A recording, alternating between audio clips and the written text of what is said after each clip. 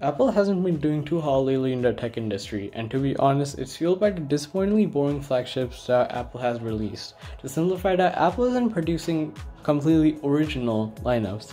As an eager attempt to revive themselves and their place on the top, they released the iPhone 12 lineup, an highly anticipated lineup of phones that we had been waiting months for the specs to be released and to know more about it. And finally, with its arrival, here are the specs and everything you need to know about it.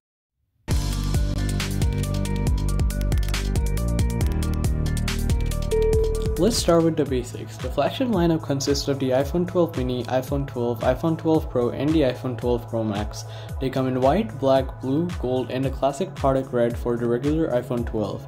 It comes in 64GB, 128GB, and 256GB of internal storage models for $799, $899, and $999 respectively. Now, as predicted, they all come with 5G and Face ID.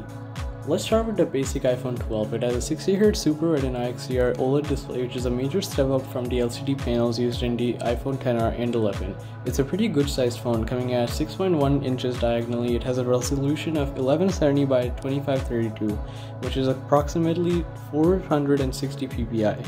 It has a 19.5 by 9 aspect ratio and is a light phone, coming in at 164 grams. Just judging by these, we can tell it's a pretty nice device. It's a good fit for your hand and won't shatter too easily, as it has 4 times more drop resistant ceramic infused glass, or as Apple calls it, ceramic shield. Obviously, it uses Apple's new chipset, specifically the A14 Bionic. The iPhone 12s have a hexa-core layout CPU and Apple's custom metal GPU. Let's shift our focus onto the cameras. For the main camera, it has a 12 megapixel main camera, another 12 megapixel ultra wide angle camera, and a 12 megapixel front facing camera.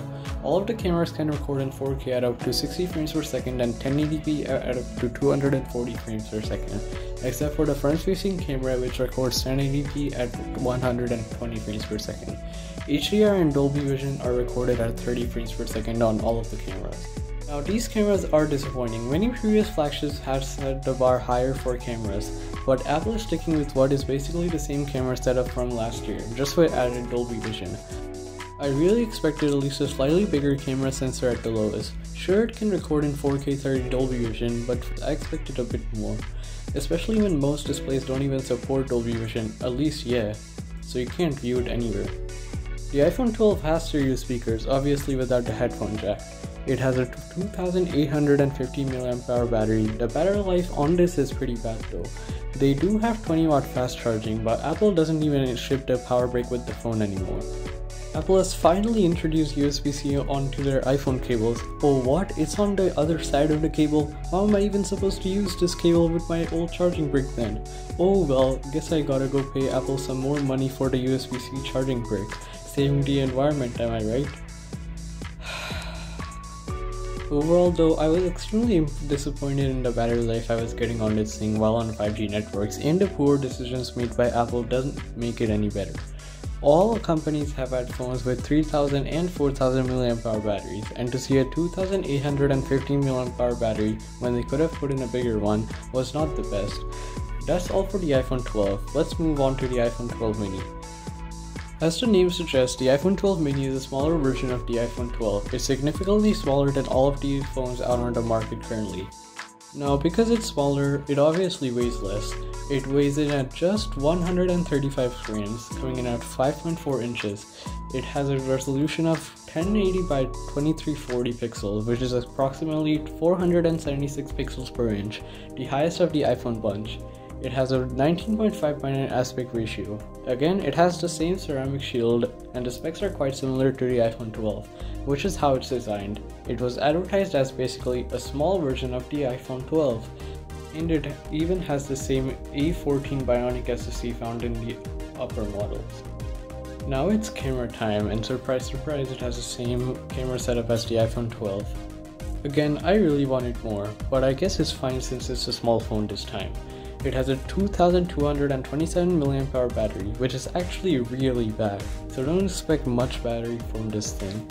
It is compatible with 20W fast charging, but then again, you don't get the charger in the box.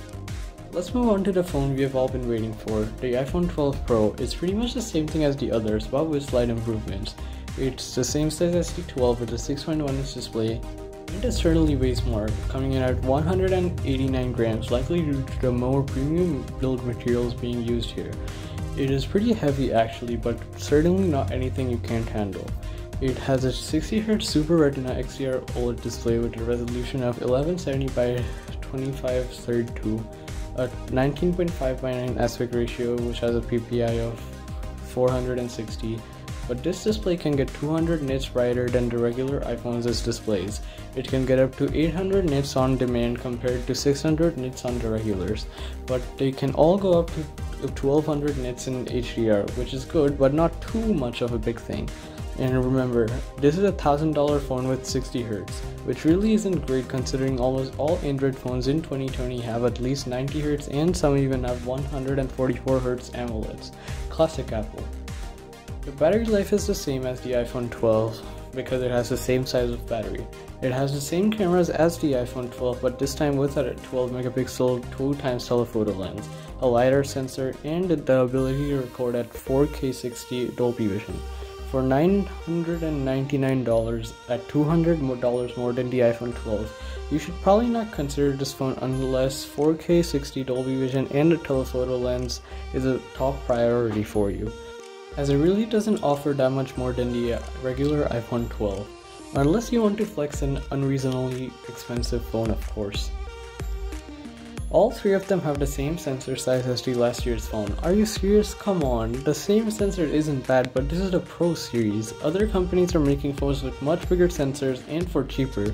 The main cameras can record in 4K at up to 60 frames per second and 1080p at up to 240 frames per second. So they're all the same cameras as the iPhone 12. Also, if you didn't know this, Apple doesn't let you use the telephoto lens in dark conditions because of its poor light sensitivity. So you'll be just cropping into the main sensor when you zoom into the dark. It's certainly one of the most disappointing phones of 2010. But the phone that's not as disappointing is the iPhone 12 Pro Max 5G. This is the phone that is actually meant to be awarded the Pro moniker.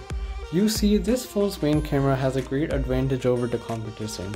It has the sensor shift image stabilization. What is that, you may ask? Sensor shift image stabilization is a way of image stabilization which shifts the sensor itself instead of the lens to stabilize footage while it's taking pictures and videos. It's a thing that has been only seen on high-end cameras yet, so it's an extremely great addition to the phone. This is the only phone of the lineup to have a larger sensor on the main and telephoto cameras. The phone has a 6.7-inch 60Hz display with a resolution of 2778 by 1284, which accounts to 458 ppi, and it has a good 3687 mAh size battery. Other than those major upsides, the phone is basically the same as the normal iPhone 12 Pro, and at $1099 for $100 more, it sleeps and bounds better than the regular 12 Pro. Something new this year is the addition of MagSafe. It's basically a magnetic ecosystem of things that attach to the back of your phone using a series of magnets. They also have a MagSafe charger that charges your phone. So basically it's wired wireless charging, which is useful in some scenarios, but is less useful than others. I think we all know where Apple is going with this next year though. If you haven't still figured it out, here's one word that says it all: portless. Also, maybe be careful with the MagSafe wallet. Seems like a bad idea to me. So overall, you can buy any phone. Maybe just stay away from the regular iPhone 12 Pro and that MagSafe wallet, as they're really not too great. So on that note, thanks a lot for watching, and we hope you guys liked the video. Make sure to smash that like button, hit that subscribe button, and click the bell icon, and set the notifications to all to get notified whenever we upload a video. And share this video with people you know. We would really appreciate it if you do all that, as it will help us make more amazing content for you to enjoy. Again, thank you all for watching, and see you next time.